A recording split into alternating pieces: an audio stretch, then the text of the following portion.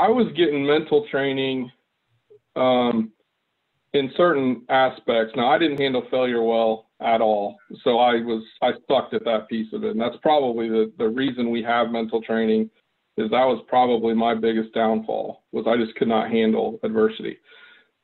So I wasn't getting that piece as much as I probably should have as a kid. But the piece that my grandfather instilled in me was he would literally get upset at me if I even acknowledged talent on the other team.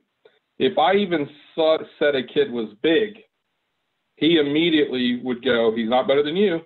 What do you?" And he didn't always use the best language either. He was an old Army guy, but he would immediately stop me and just like almost not angrily, but very intensely say, "Hey, you're the best person here. He's not better than you. You're going to dominate." Like, he would never let me think that I was anything less than the best person on that field. And if I even started to say it, he would immediately snap me out of that.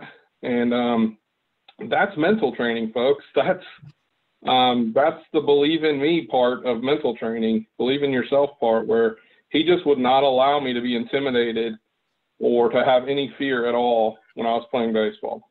To the point where as I got older and started to realize this, even if I thought someone was good on the other team, I just kept it to myself. I didn't even say anything because I'm like, I know what he's going to say. I'm not even going to say it.